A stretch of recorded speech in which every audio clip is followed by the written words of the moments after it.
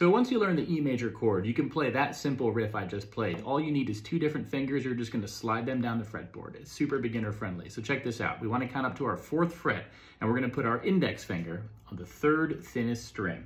That's what it sounds like. Then you want to put your middle finger on the thinnest string and get used to going between those 2 strings, 3rd string and 1st string. Once you get comfortable with that, you simply go down the frets from 4th fret to 3rd fret to 2nd fret. Then you play the E major chord. When you put it all together, it sounds like this.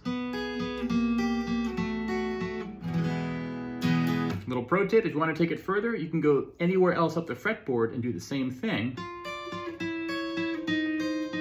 But the last chord is going to be this triad shape instead. Have fun.